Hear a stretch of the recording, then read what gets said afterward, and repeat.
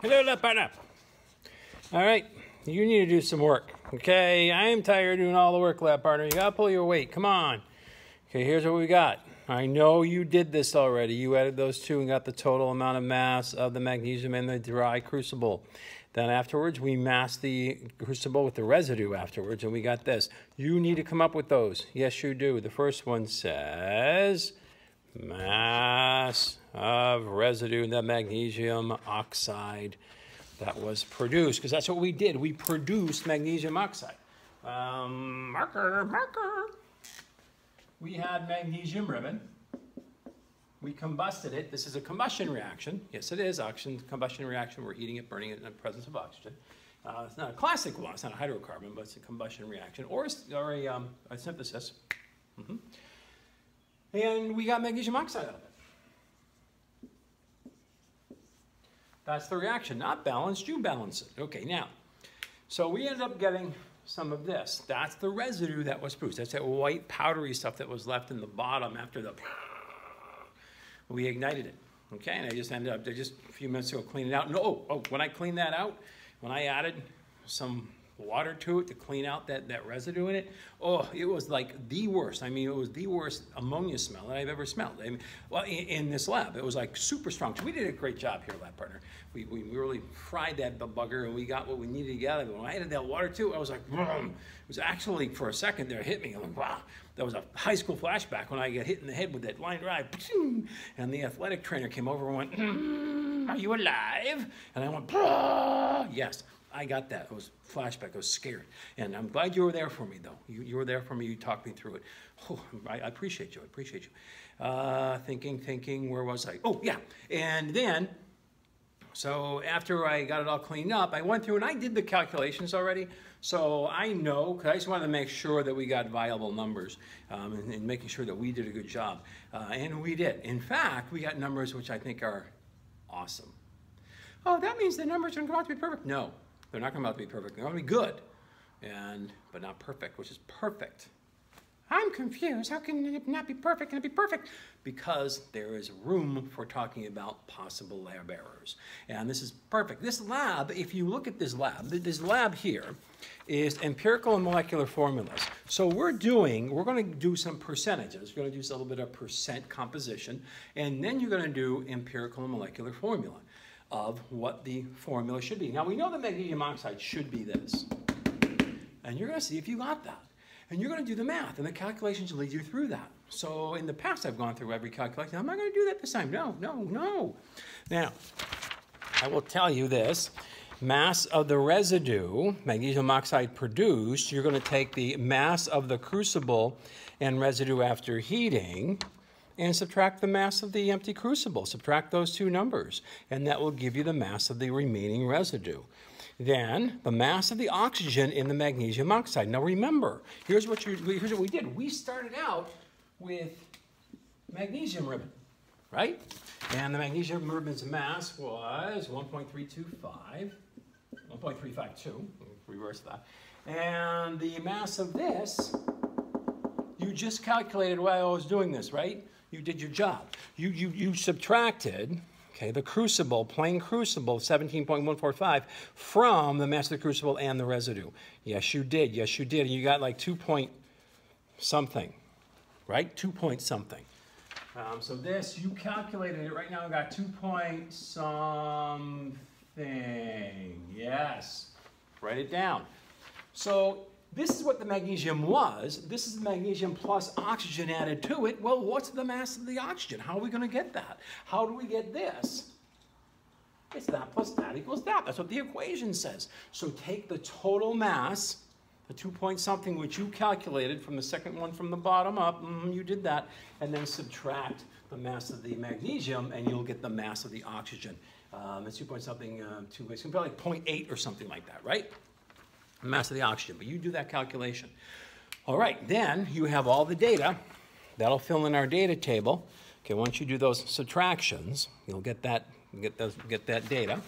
All right, so you could get 2 point something and like 0.8 something, and all right, write those down. Now, then it says, using your data, calculate the percent composition of magnesium oxide. Using your data, calculate the percent composition of magnesium oxide. Remember how to get percent composition. To get percent anything, partial divided by whole. Very good, lab partner. Partial divided by whole. Partial divided by total. So we want to get the percent composition of this bad Larry right there. And that 2 point something is your total mass of that bad Larry right there. That's your total. We want to get the percent of each one of these. So take the part, for example, for magnesium, the percent for magnesium will be 1.352 and divide it by the 2 point something that you calculated. Partial divided by whole. That'll give you the percent of the magnesium. Now, of course, you can just take whatever answer that is, subtract it from 100, and get the percent for the oxygen, which should work that way. But do this, take your 0.8-ish something here, that's your partial, the mass of the oxygen, and divide it by the 2 point something, and that'll give you the percent. And you want to make sure they both add up to 100, or they're really, really, really, really close, like 99.9 or something like that. And that'll give you your percent composition. All right, now the second one, I wanted to point something out. Because, and I wrote this down. When I wrote, you should read along with me, lab partner, using your data, calculate the moles of magnesium and oxygen. Now on here I put it O2. That's a habit because, of course, whenever I write oxygen by itself, whenever oxygen is by itself, it's diatomic. You know that. Okay, so I wrote oxygen as O2. It's going to be easier for you, and don't make the mistake of screwing up your calculation. Put the word oxygen there. And I think that'll help you out when you do your mole calculation because the oxygen is in the magnesium oxide, so it's not diatomic. You know that because it's not diatomic. It's not using the 2 here. So cross out the O2 and just put the word oxygen in there. I should actually go back and make that typo correction. It's not a typo, actually. It's nothing wrong with it. It's just that it'll screw you up when you're doing your mole calculations if you're not careful. So go ahead and cross out that O2 and put the word oxygen in there. So what you're going to do is you're going to calculate how many moles of the magnesium that we use in the lab and how much oxygen we used in the lab. So remember, mole to gram calculation, or gram to mole in this case, gram to mole calculation. So you get your grams of your magnesium, so 1.352. All right, and this is grams. Yeah, that's grams, magnesium. And you're going to put grams in the bottom. You know this. You know this, lab partner. You do. And we'll put moles on the top. Moles of magnesium on the top. And when you know one goes next to the mole, you're going to look up the mass of magnesium. You're going to put it there. And you're going to divide. And carry it out to 3 significant digits. 3 significant digits. 3 significant digits. If you take 1 and divide it by the mass of this, so I'm not going to tell you, you're going to have to look it up. You're going to have to look it up. You're going to get a number which is going to be 0.0 something. Yeah, because it's less than 10%. So 0.05%.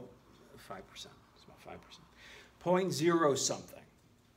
But that 0 is not significant, remember. That's the first decimal. That 0 after the decimal point is not last, and it's not bracketed. So you're going to get 0.0, then do blah, blah, blah.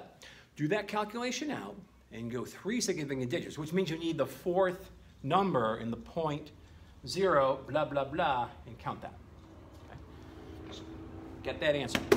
Then do the same thing with oxygen. This is where you've got to be careful because that's why I told you to make this correction on the sheet. Or I should change. It's not a correction, it's still O2, but when you do the oxygen, and this comes out to be 0.8, blah, blah, blah, and make sure you put the blah, blah, blah in. So this comes out to be 0.8.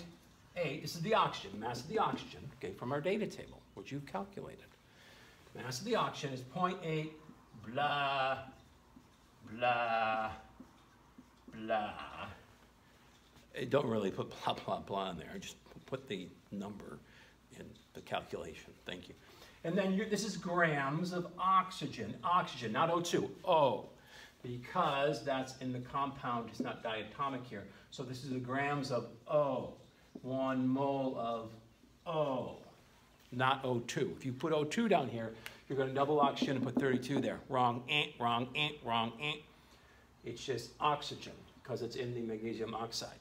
So put 16 down here, 16, and don't double it, don't make it 32.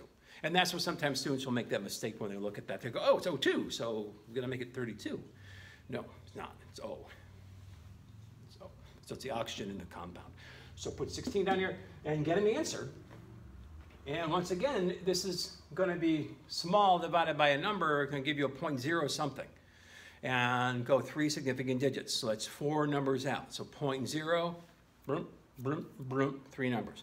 This is where I said the data is perfect. I did the calculations on that. Now you're going to go, that's not perfect. Okay, that's not perfect because you know that in the actual compound, the ratio is 1 to 1. 1 mole to 1 mole. Therefore, those 2 numbers should come out to be the same. Yeah, in a perfect chemistry world with absolute perfectness, but you know, I am not perfect, okay? I know, I'm disappointed in some of you. I know you think I am, but I'm not. Trust me, I'm not. When that baseball hit me in the head, oh, things changed big time, okay? Explains a lot. Now, where was I? Oh, but the data comes out to be close enough. And what I mean by that is you're going to look at those 2 numbers and you're going to go, yeah, I mean, I can see with, you know, some going to be always experimental stuff you can't control. And remember, we had some of that white stuff on the crucible, and there's nothing to do about that. You have to spread that out. It gets stuck to the crucible. You can't get it off. So there's a little bit, okay. So those 2 numbers, pretty good. I mean, those are pretty good. They come out to be 0.0, both of them, 0.0, bam, bam, same number there. Then when we get to the 1,000th and 10,000th place, yeah, they're a little bit off. That's fine. That's lab stuff, man. Even in a well-done lab. And when we did a good job on this lab partner, you're still going to get a little bit off. So we can look at those 2 numbers and say, yeah, they're essentially or close enough for government work to be the same. So therefore, our data should show our ratio. Now, that's all I'm going to say about this lab, because at this point, I've actually said too much. I said, you're going to do it, and I said too much. I said too much. Okay, so you go ahead, and you figure out, using the molecular mass, what is the molecular formula. So show that calculation. I want you to show the molecular and empirical formula calculations. The empirical formula you're going to get by just doing this and comparing them. But the molecular formula, I want you to show me the math to get the molecular formula for the compound. Where is it? Here. All right, then answer these 3 questions. For number 2, I've actually given you the first part of that. What is the odor that you detected?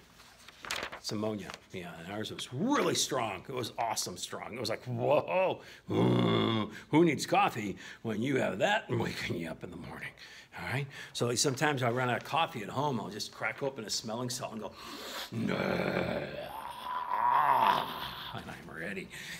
All right. And that baseball caused damage. Now, and you also have to do this calculation. But where did the nitrogen in this compound, in this secret compound, come from? I want an answer for that. And so you're going to show my calculations for how to get this data. Here's some data. Go back through your empirical formula.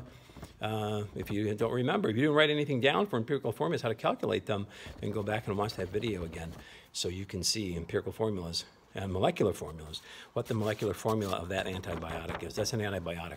And so you're going to be able to calculate that. Go do the math on that. Show me you can do that calculation. And I think that's it. I think we're done with this lab partner. I think it's a good job. I think the data came out to be, shows what we're supposed to get with so a little bit of leeway for a little bit of error. There's always that going to be in a lab, but we did well. We did a good job. I'm awake now because I smelled that ammonia. And, whew, okay. All right, lab partner. Great job. Great job. I hope you have a good week. And next week when we get together, we'll talk about what we did over the weekend again, because we're good lab partners, you and I. We care about each other. Okay, all right. Bye.